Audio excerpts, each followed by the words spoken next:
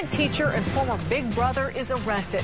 The molestation allegations against him date back several years, but the alleged victim only recently went to police. Detectives set up a sting operation and took the educator into custody.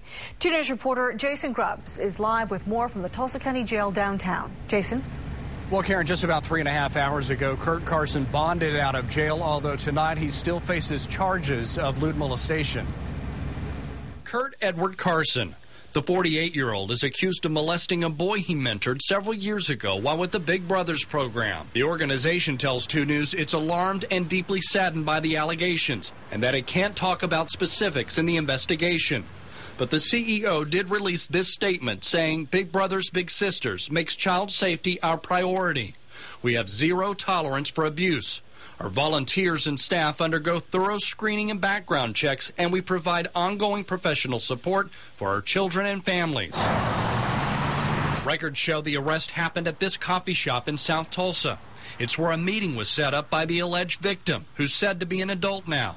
Police were waiting. Carson has been working with kids for several years. He was hired on with the Union School District 5 years ago as a special education teacher for the intermediate high, then transferred in 2008 to the Union 6th and 7th grade center.